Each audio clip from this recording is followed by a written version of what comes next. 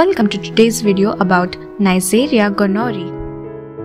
So this story is about a nice area where there is the mayor's house and he has issued a no-go order for there. So a nice area with no-go order is about Neisseria gonorrhoea. So from the name itself, you know that this is the bacteria that causes gonorrhea. The mayor's house is in a beautiful place with pink skies and red soil. So you will remember from that gonococci is a gram-negative bacteria.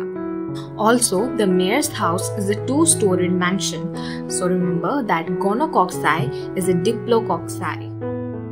Since red soil is good for the growth of green beans, you can see beans have been harvested here too. So the beans will remind you that gonococci is bean-shaped.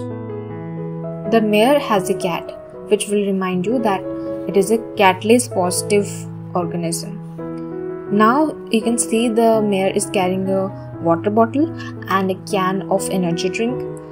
The water bottle will remind you that it is an oxidase positive organism because water has a lot of oxygen, so oxidase positive. And the can of energy drink, as you all know, energy drinks have a lot of glucose, so you remember that this gonococci ferments only glucose.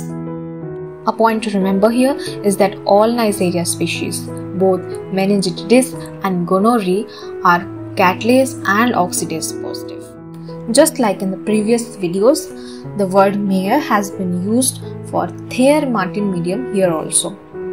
Look at the cat food.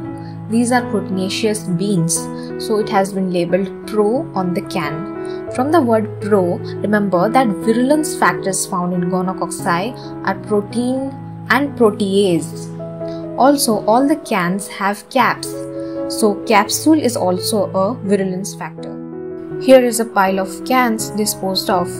This pile will remind you of pili protein, which is another virulence factor of gonococci. You can also see there was a public toilet which was closed after building of the mayor's mansion. The closed restroom symbolizes that gonococci causes urethritis and cervicitis.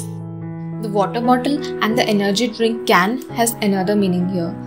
The water and the can symbolize water can perineum, which is a complication caused by gonococci. Here the mayor is wearing sunglasses, which will remind you that gonococci causes conjunctivitis.